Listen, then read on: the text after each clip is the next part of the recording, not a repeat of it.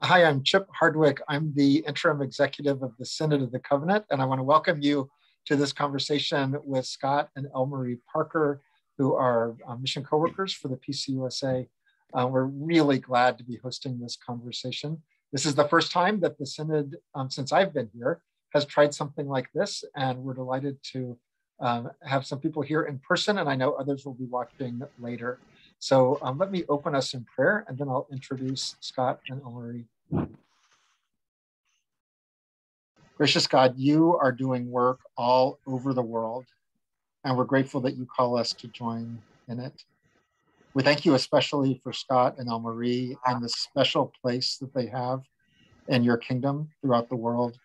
God, the special way you use them in ways you don't use us, who are here all the time, permanently in the States. So thank you for their ministry. Thank you for the chance to learn from them. Thank you for the ways that you have sustained them and encouraged them. And we lift up this time together to you now. We pray this in Christ's name. Amen. So I want to tell you just a little bit about Scott and Elmarie and their positions now. So, and I should have reading glasses, but I don't have them. So I went to the eye doctor and he said, it's finally time. So, but I haven't bought them yet. So let's see if I can read this without any reading glasses. Elmarie is the PCUSA regional liaison to Iraq and Syria and Lebanon. And she will tell some stories about the ministry there, and she will share the vision of current PCUSA partners who are addressing the challenges of the region with hope. And Scott Parker, Reverend Elmarie Parker, and Reverend Scott Parker is an associate for ecumenical partnerships and is going to talk about trauma resilience skills he and partners from the Middle East Council of Churches are cultivating with children from Iraq and Syria. So we're really glad. Elmarie and Scott and I were talking. We think that we met in Egypt in 2014. And so I've counted them as friends and people that I've admired and people who have inspired me for a long time. And I'm really glad to be able to introduce you to Scott and Elmarie Parker. So welcome. Thank you. Let's give them some happy hands. Everybody join in the happy hands. All right.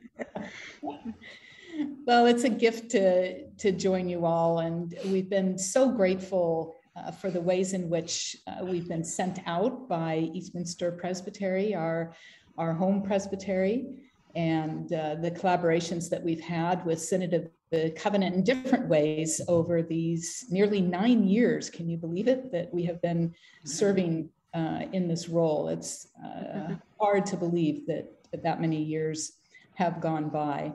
And so Chip, thank you for being willing to be experimental and try out this Zoom way of gathering. Our other ways of connecting with Synod of the Covenant when we've been in person in the area has been to come to one of the Synod meetings that coincided with when we were in the area.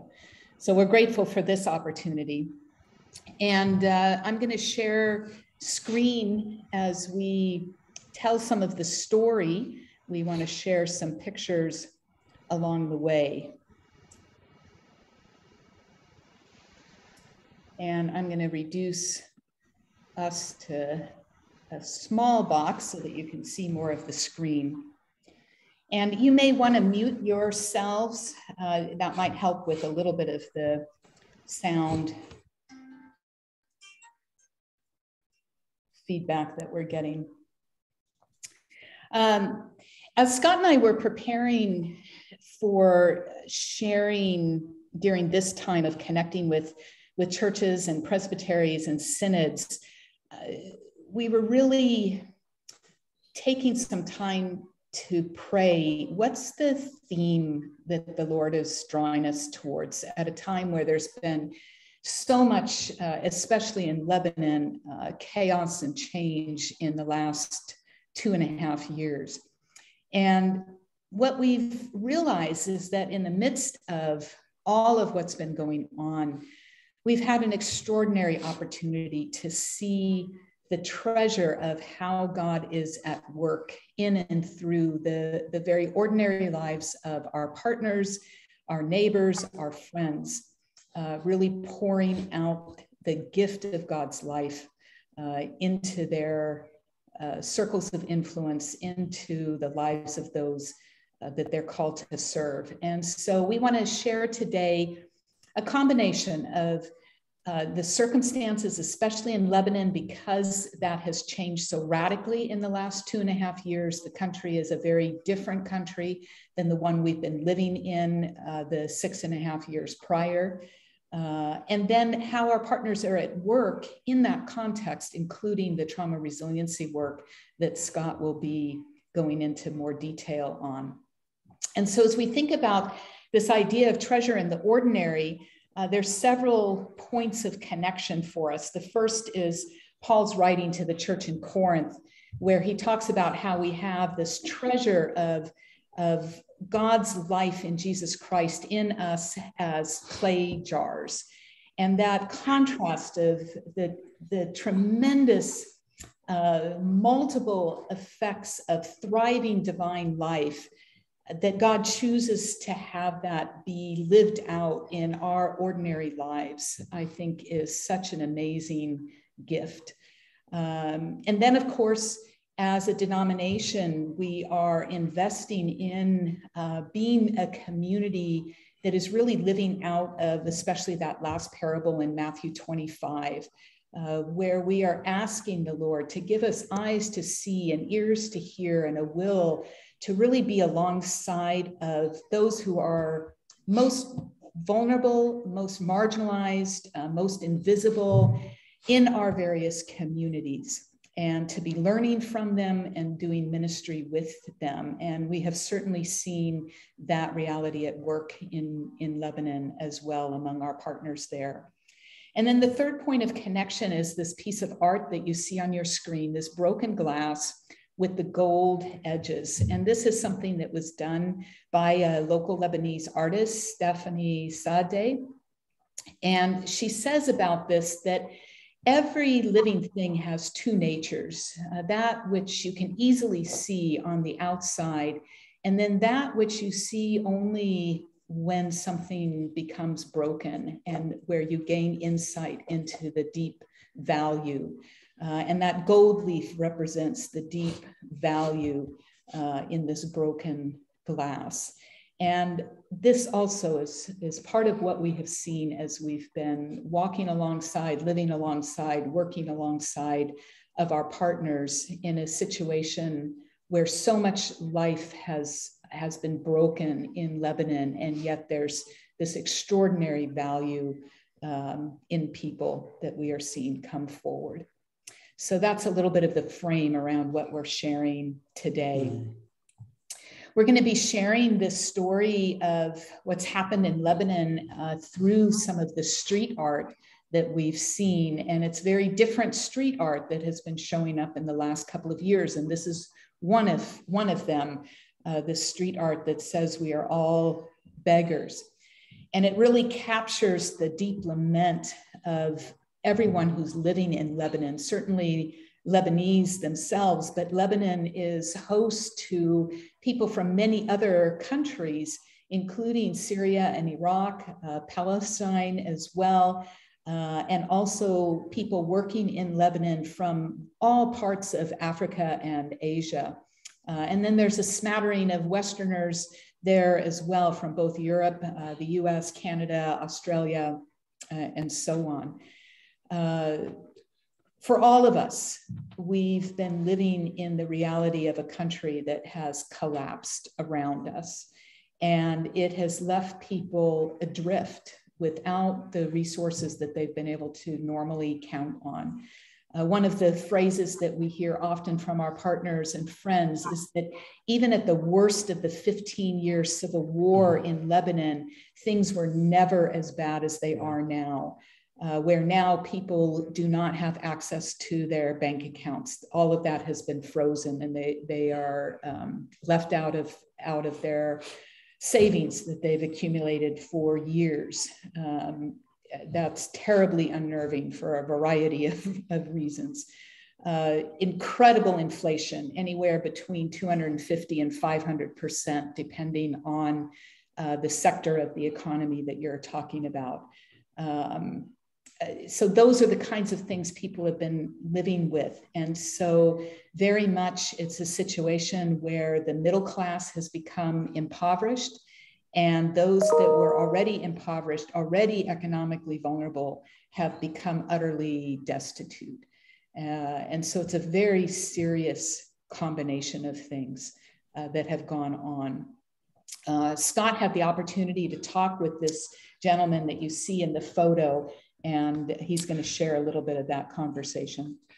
Yeah, this is a street that Elmarie and I have walked countless times over the past 10 years. And this is a site we would have never had seen up to a year ago. A Lebanese man with a shoe shine kit busking for change. This area, this is in the Hamra part of Beirut, kind of neighborhood, downtown kind of section. And this area is known for the Syrian shoe shine boys. Boys usually, around, 7 to 12 years old, usually from Syria. Who will shine shoes for change, and these are the people that would shine shoes. You would never see a grown man do that, and you would never see a Lebanese do that. This was for Syrian boys, and so just in meeting this man, for me there were just a lot of things in powerful emotions in that encounter. One, just the desperation. Of this man right now, unemployment is at 75%. So there's real desperation just to put food on the table, and just the humiliation of being in this place, because Lebanese are incredibly hardworking. And this is a position of having to be just a step up from begging, that no self-respecting person wants to be in that position. And at the same time, I experienced dignity. As we talked, there was just this understanding with him that he's going to do what he has to do for his family.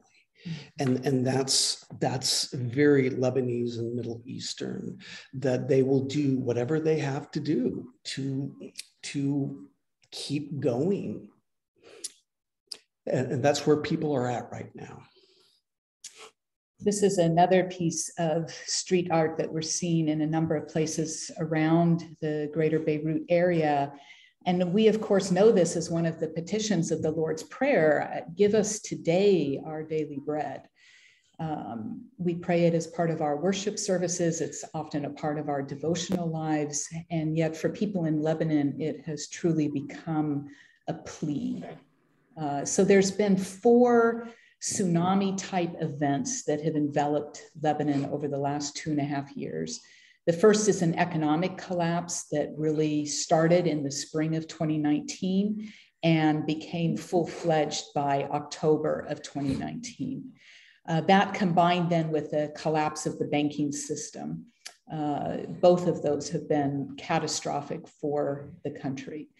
The fourth piece has been the COVID-19 pandemic. And of course, that's a reality for every country around the world with all of its domino effects. Lebanon has been impacted by that as well. And then the fourth piece has been the Beirut port explosion from August of 2020. And that leaves a gaping wound in the city. It destroyed nearly 1/3 of the city and left over 300,000 people without housing. And most of that housing has not yet been restored.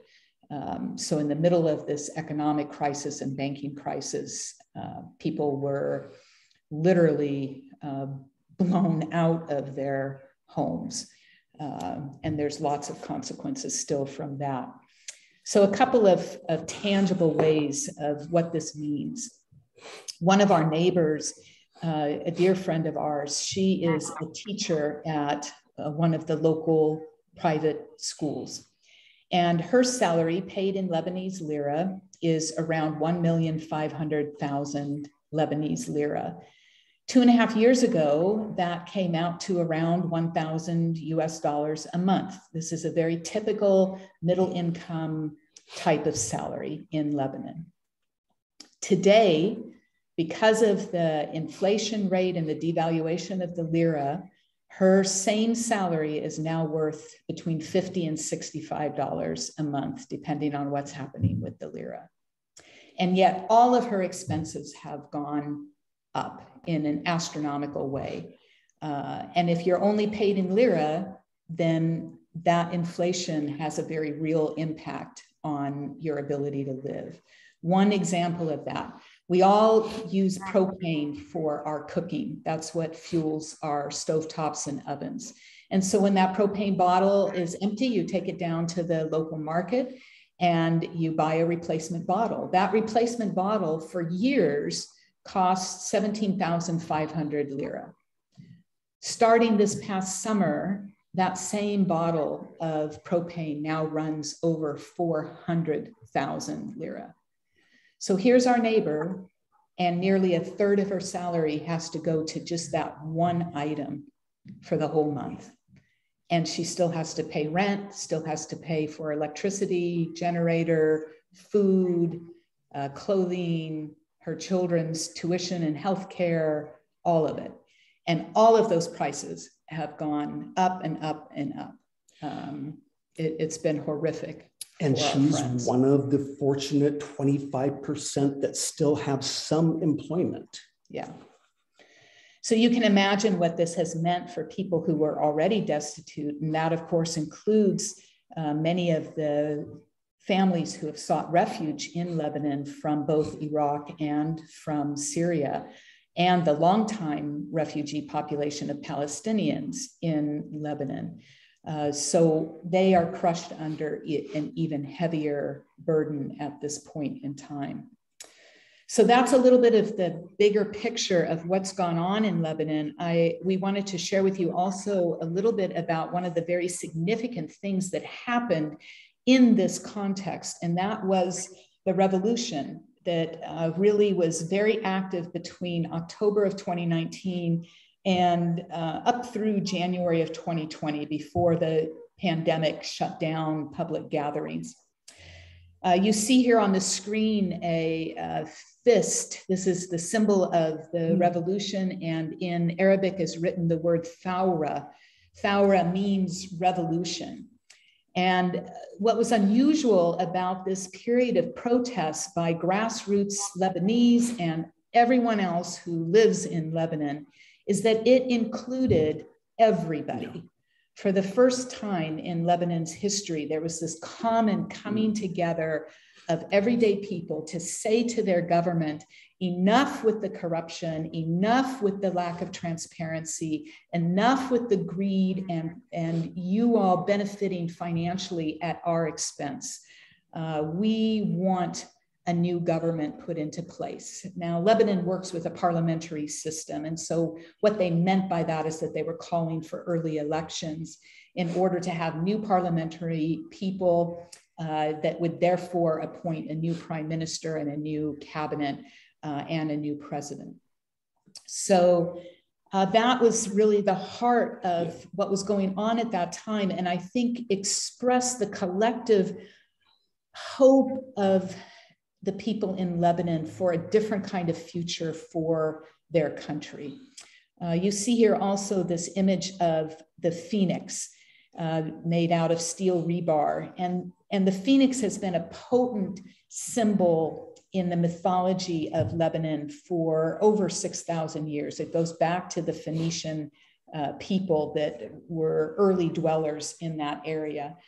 And that symbol of new life coming out of the ashes is what we continue to hear people in Lebanon reflect on, even in the midst of some of the deep despair that they feel right now and depression.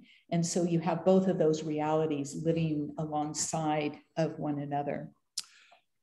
Yeah, and I think I think for us experiencing this, kind of as outsiders, experiencing this, I think we saw just the people of Lebanon at their greatest.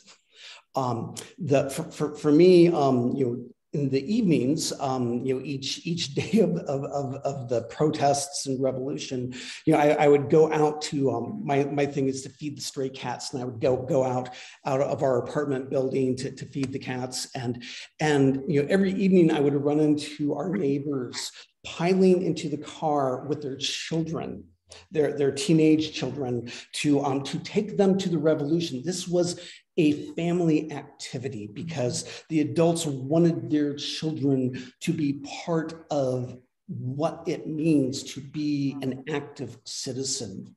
One of the things that took place were marches.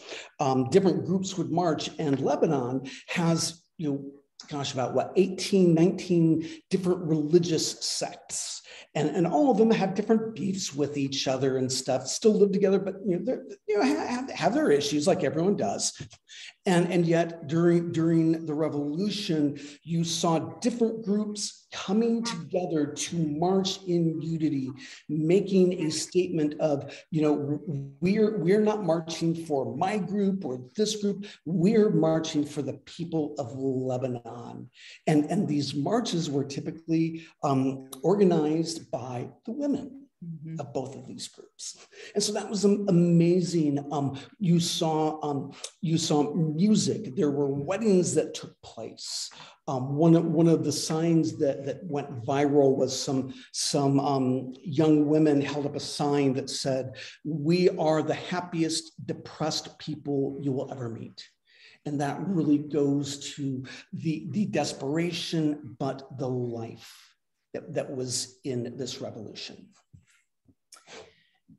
In the background here, you see these tents, and this was another aspect of the revolution. So Scott just painted this amazing picture of how so many different peoples came together. Well, one of the things that they did is they had these educational opportunities. And so there were constitutional law experts who met with the everyday people to help them learn more about their own constitution and how they could utilize the mechanisms within their constitution to call for early elections and this change in political leadership. So I found that really interesting that that educational component was built into these protests that gathered in every city across the country, every small town, from rural communities to large urban areas. It really was quite a unique time period for Lebanon. This is another piece of public art that came about at the 1-year memorial or remembrance of the Beirut port explosion. This is down at the port. So you see in the background here, the grain silos for the country that were heavily damaged, if not all but destroyed by that Beirut port blast. In the foreground, from the twisted remains of the warehouses, one of the local artists made this human type figure, and in the hand of that figure is a dove. And so again, that symbolism of hope and perseverance on the part of the people, when still a year later, there was this level of devastation. This is another piece of public art, and that cry from the heart of those living in Lebanon that their political leadership would act for justice for all of the people in Lebanon. And they are still waiting for that to happen. And then this piece done by artisans who collected from the literal acres of shattered glass that was a result of that port explosion, and gathered those shards up and made all different kinds of art pieces, including these Christmas ornaments. Again, another symbol of hope. Yeah. And then this mural, also from downtown Beirut, it takes up half a city block. It's huge. And for me, it really gets at that dynamic that despair and hope are living alongside of one another in the hearts of everyone who calls Lebanon home. And it's really our partners, as they work in this context, they themselves are impacted by all of this. All of their families have to deal with all of the practical realities of life that are that much harder because of this economic and banking collapse and the dearth of electricity and internet connections and all of that. And yet every morning they get up to be part of the work that God has called them to, part of their life purpose of serving alongside and working with and ministering with those who are even more vulnerable than themselves. And so our partners on this list, most of them are based in the Beirut area. Collectively, what they are prioritizing is work right now. This includes the National Evangelical Synod of Syria and Lebanon and their diaconal arm, Compassion Protestant Society. And I know Eastminster Presbytery in particular are partners with both of those partners of ours. But collectively, our partners are prioritizing food security because for the first time since the famines of World War I, people are going hungry in Lebanon. And not because there isn't food available, but because people have lost all of their access to their funds and they simply cannot buy food for their families. So economic aid in terms of food security is one of the highest priorities for our partners.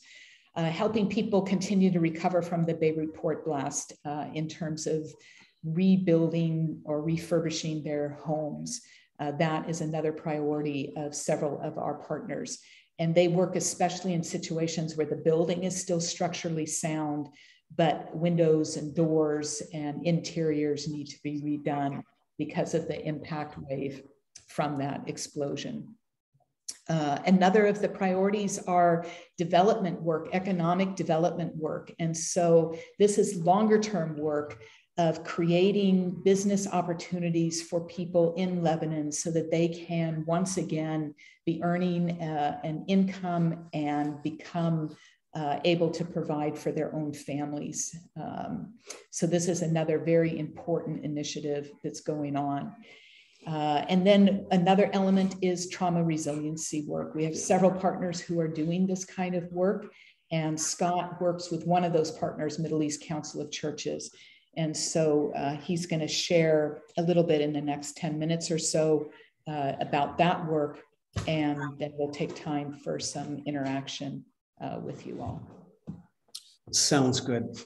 So yeah, as we talk about trauma, I think that is something that we're in a unique time in our world where I think all of us have some experience with it, where trauma, I think one of the ways I like to define trauma is just when our capacity to cope is being overwhelmed. And so there's a lot of capital T trauma, very extreme acute events that have happened, but also everyday stuff, and where I think just our experience with COVID, that there is, a lot of people are experiencing just the long-term, that comes from that. And so trauma, I think, is something that really is uniquely relevant. Elmarie talked about the 4 tsunami events that Lebanon has experienced. And that's something that those of us that work with trauma that we really want to pay attention to. And that's something that we're really looking at with Ukraine as well, because those are situations where the issues of trauma really have to be dealt with. For me, my work really over the past several years, especially the past 5 years, has really been devoted to the subject of child trauma.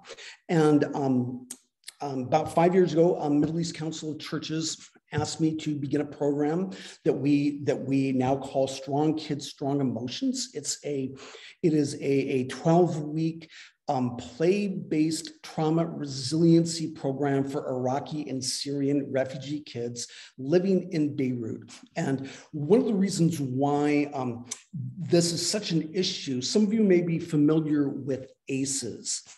ACEs is a landmark study that that took place in the 90s. This was between the CDC and Kaiser Permanente Hospital in California. And this was just a groundbreaking study where they were able to make a connection between the level of childhood trauma. They developed a score system for things like living with food scarcity, a divorce, substance abuse, a whole range of things. And what they found is the higher number of ACEs, adverse childhood experiences, the higher the number of adverse childhood experiences that this child had, they found a huge connection between the likelihood that going into adulthood, that person was going to have the occurrence of unemployment, troubles with school, incarceration, even chronic health issues like diabetes and heart disease.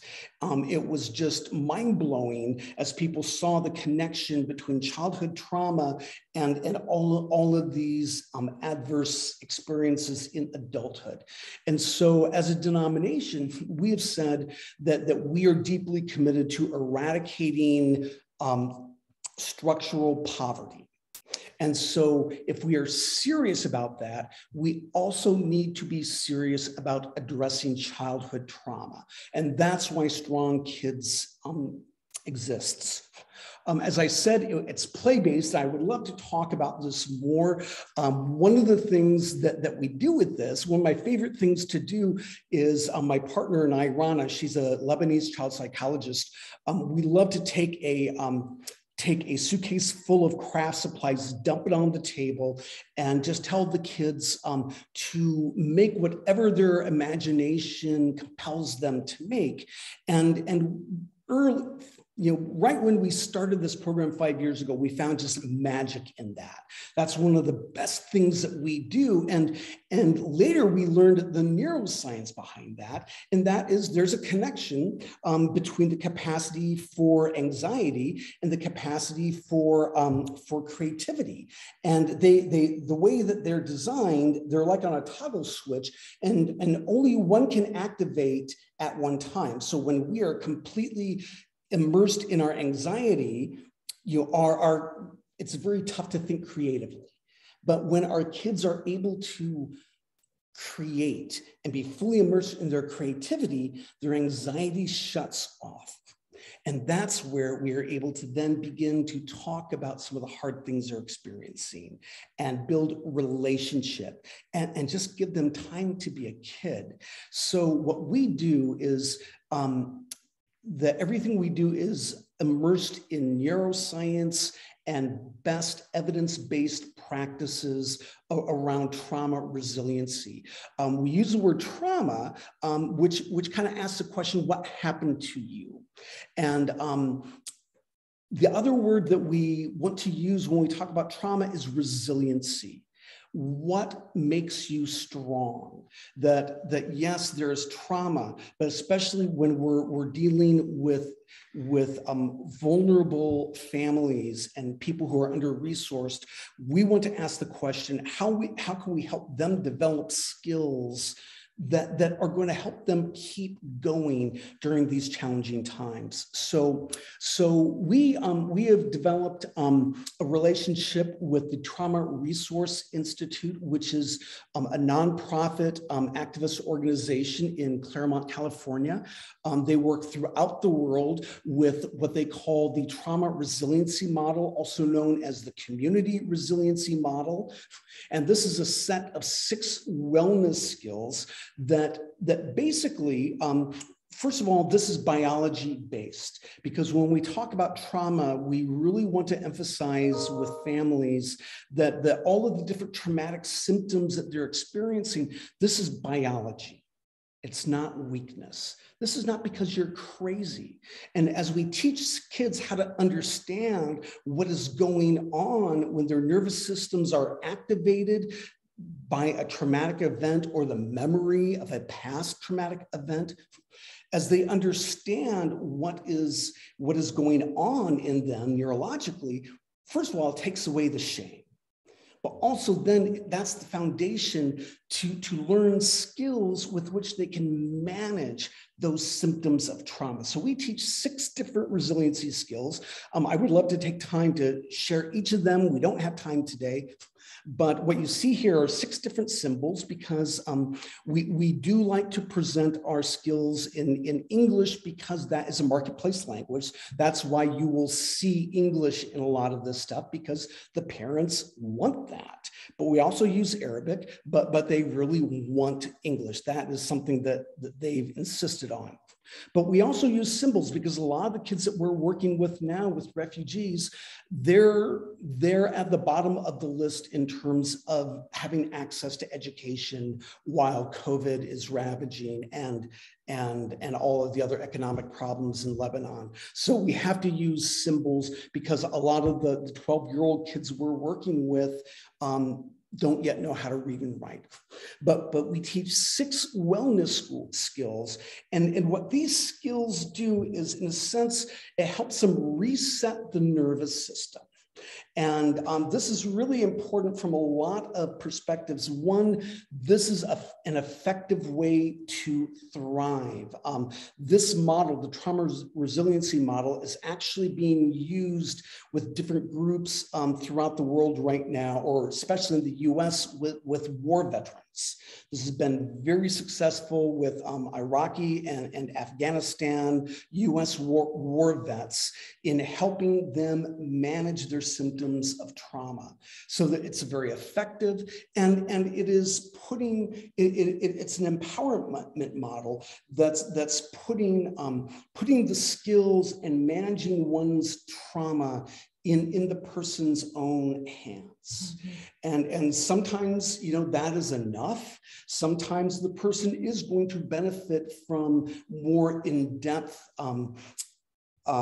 counseling and therapy, but this takes the edge off.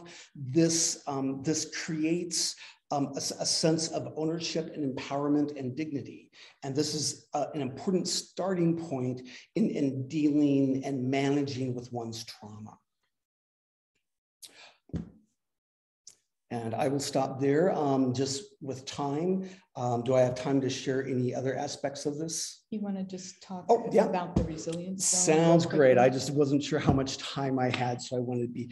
So what you see here, we call these mini-me's, and like I said earlier, of just the therapeutic benefit of using crafts, and that's why you might be part of a church that has donated funds or tangible craft supplies to the program. That's what we use these things for. So the kids, they make these mini-me's. We do other crafts things too, but that's one of our favorites. On the first day of the 12-week program, we always like to start with this, and we use this to help teach the kids how to monitor themselves in what we call the resilient zone or the okay zone. And that's kind of where all of us, in a good day, we're somewhere in the resilient zone, and that's just the ability to bounce back. We have good things that happen in the day, not so good things, and something might upset me, but I can bounce back. That's being in the resilient zone. It's not the happy zone. You may not be happy, but you can be okay. You can bounce back in that ebb and flow of life. But sometimes an event or the memory of an event can trigger you and bump you up into what we call the high zone of being upset, agitated, panicked, just that could be angry or fearful, bumped up into the high zone. And sometimes we can get stuck there, or sometimes we can get bumped into the low zone of that could be depression or just profound long-term sadness or numbness, but we can get bumped into the high zone or the low zone, and we can get stuck there. And so we use these mini-me's to go through different experiences that the kids have had, and we help them talk about what can get them bumped into the high zone and then what can get them back into the okay zone. So this past fall, we had to go on hiatus for about 9 months because of COVID and protests in the street, fuel shortages, 9 months where we didn't have Strong Kids. So in the fall, it was really exciting to get back into Strong Kids again. And in one of our first weeks back, there was I remember we were doing something, and outside the window, we're right off the street, outside the window, a car backfired. All of the kids just froze. And you could just see it in them. Everything went silent. All of the muscles, you could just see the tensing up. Eyes got wide. All of the kids have been triggered by that car backfiring brought them back to a 1.5 years prior when they experienced the Beirut port blast. It's amazing, just a smell, a sound transports you back to that time of trauma. And so then we were able to tell the kids, all right, we've talked about, this, where are you right now? And they talked about they're in their high zone. They were activated. So then we said, okay, we've talked about skills that you can use to get back into the okay zone.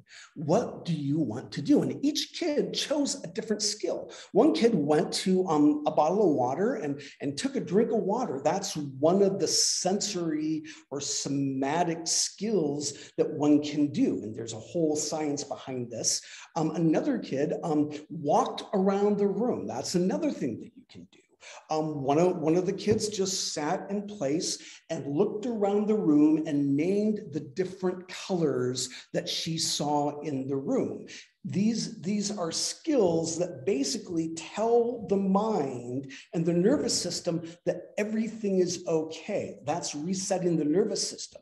Another kid just closed his eyes and in a sense, meditated on a very powerful, beautiful past memory. We call that resourcing.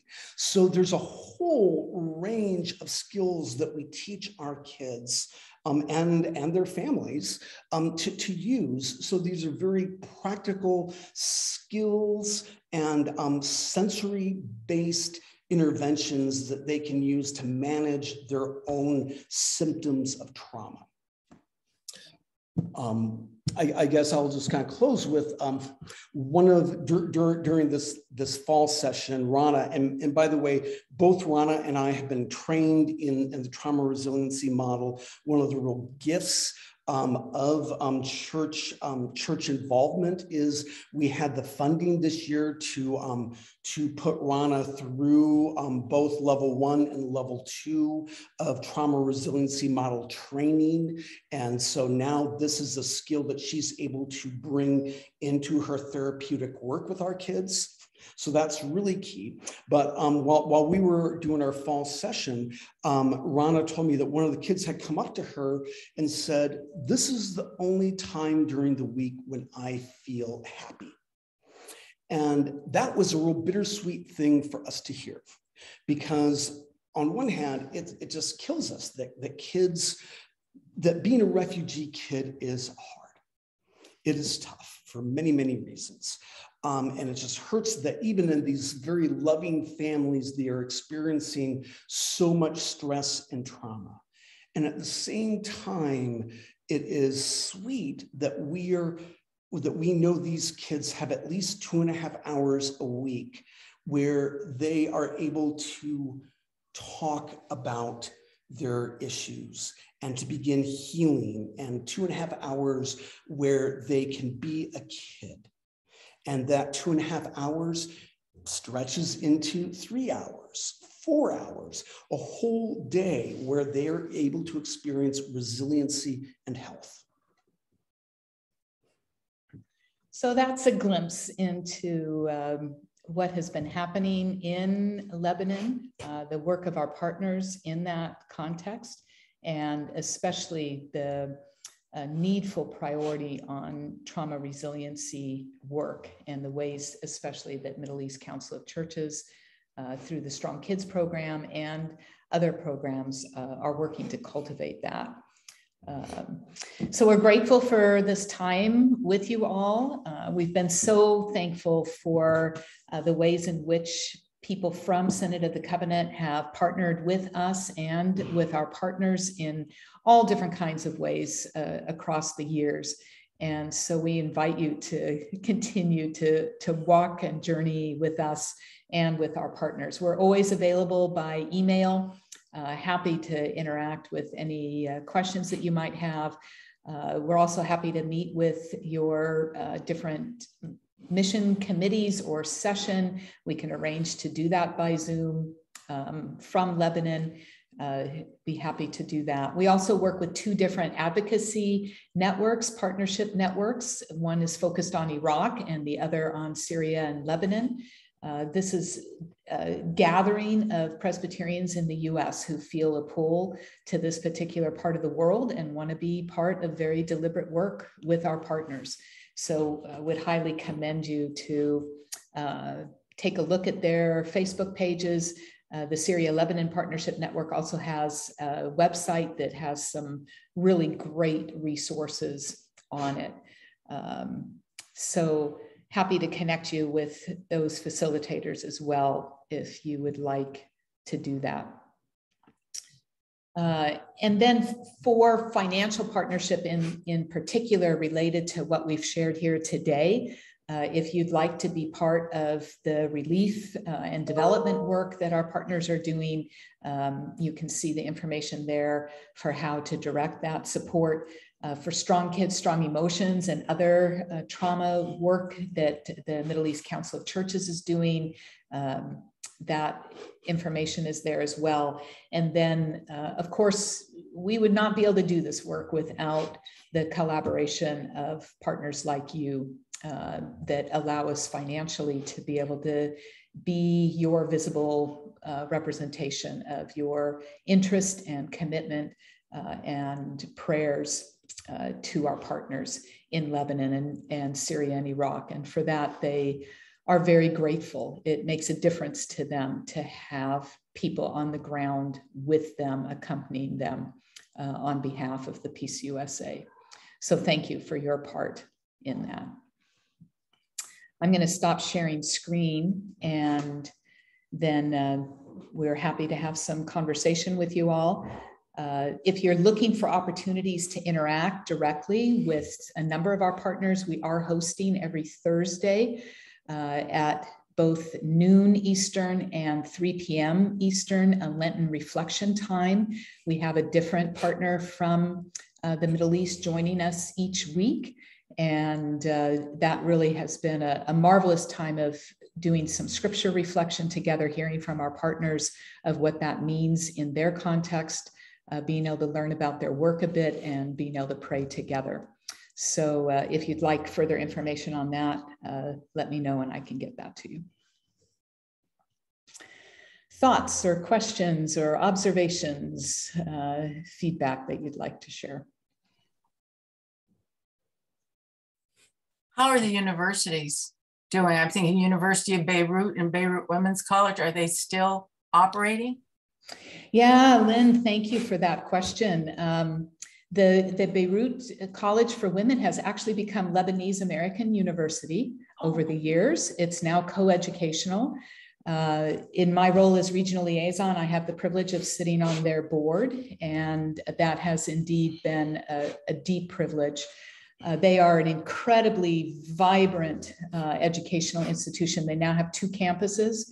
They have a medical school, 2 different training hospitals, and they are among the key leaders in Lebanon, especially at this time of continuing to provide exceptional care in a time where the medical system has just been decimated by these economic events. Along with really caring for their students and staff and faculty in a way that has given people hope to keep on keeping on. This all has definitely impacted every educational institution in deep ways. It's very challenging, but I'm very impressed with LAU's president and his team. They've just done some extraordinary work and have remained true to that early mission that emerged out of Sarah Smith's call. So very grateful for them. Same with the Synod schools. They have continued, but they are also under immense pressure because, as you can imagine, when parents are frozen out of their bank accounts, how in the heck do you pay tuition? And everything rides on tuition. So that's one of the ways that World Mission and Presbyterian Disaster Assistance has been walking along with the Synod, is helping through grants to carry some of those expenses. And hopefully there will be an end in sight to this series of catastrophic events in Lebanon. So thank you for that question.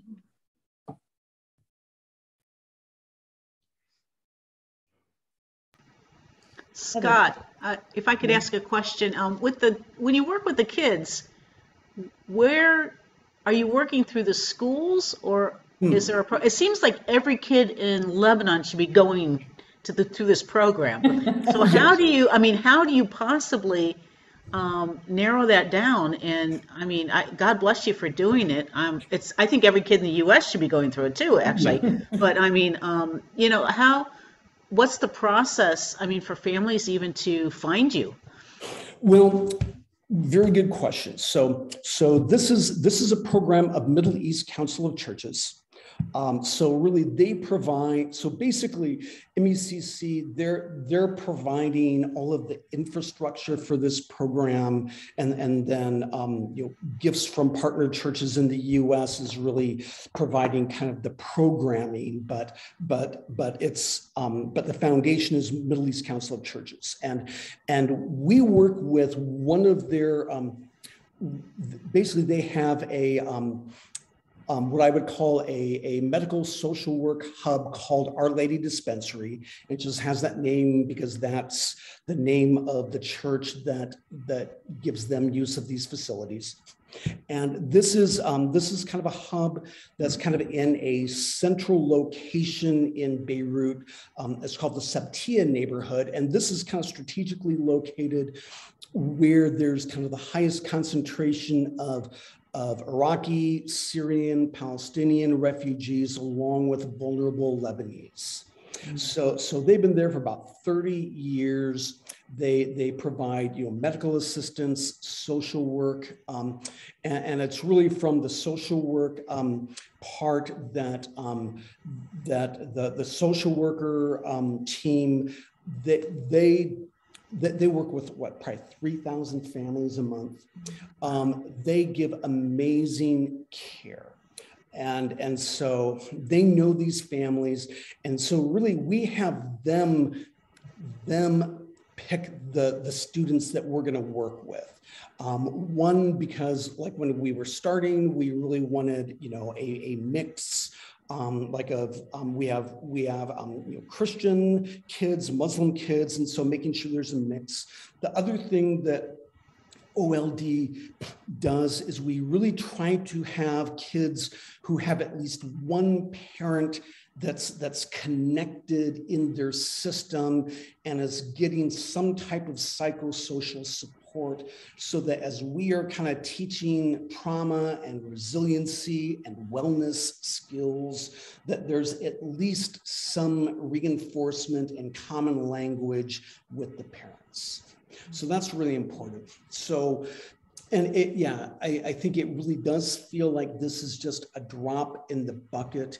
And yet I feel like this is a start. What we're doing, there has been psychosocial work that's being done by OLD and many other organizations, but I do feel like what we're doing is really on the leading edge of what is out there. And I do think it is unique and important.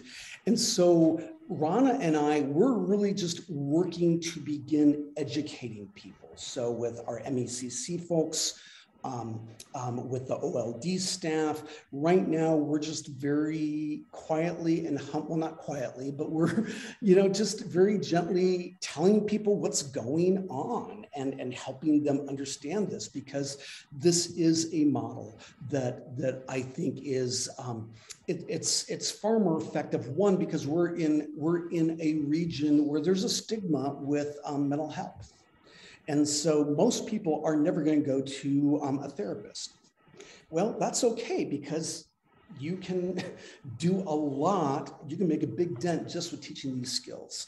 And so some of the things that we're wanting to do, that just because of COVID and fuel shortages, we had this fall, we were going to do a whole Zoom teaching session. We were going to teach the resiliency skills to school teachers throughout Lebanon, but then school got canceled for the start in the fall, so that got postponed. Also with the National Evangelical Synod of Syria and Lebanon, we're in conversations with CPS, so Compassion Protestant Services Society. We met with them last year when they just had a big change up, and so we need to revisit that, because we're really wanting to spread the joy now that Rana is trained. That really kind of doubles our capacity just to begin teaching people. So that's what we're gonna try to be doing. I want to thank you, Scott and Elmarie, so much. We're out of time, although I bet you two would stick around for any questions. I want to honor the time that we had said, but I bet you would be willing to stick around for questions after I close this off in prayer. But I am just so captivated thinking about the interplay of despair and hope, and the descriptions of Lebanon that you shared are so devastating, and yet there's still the hope that we know in Jesus Christ. There's the now and the not yet that we know of the gospel, and that it's hearing presentations like this that make me want to say, "Come quickly, Lord Jesus, come quickly." And thank you for being Christ's hands and feet there in Lebanon. Although right now you're on the West Coast, am I right? Yes. Yeah. Yes, right. So thank you for also being Christ's hands and feet there on the West Coast. But let me close this off in prayer, and then anybody that needs to go can go, and then anyone that would like to stay and chat more with Elmarie and Scott, I'm sure they'd be glad to do that. So let me close in prayer.